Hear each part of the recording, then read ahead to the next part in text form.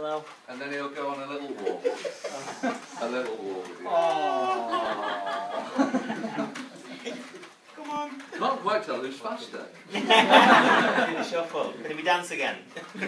If you move his arm slightly to the left or slightly to the right, he'll move either way. When he makes that ooh noise, he's using his recognition software to actually identify faces. So he's looking for faces around the room, and when he sees them, he makes that little noise. You're very sure you've not walked a humanoid before? If you actually move his arm, and this upsets children, but I'll trust you with this one. If you move his arm upwards, in an upwards direction, and you keep going back,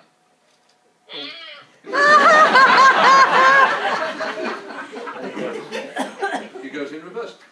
And of course, it's a really interesting piece of programming, but it's actually a really nice thing to do with some children, because they have to wait for the robot, otherwise he falls over. And if they go pulling back, you'll let off a little scream, so it actually gets children to start thinking about how... Yeah, that's just me.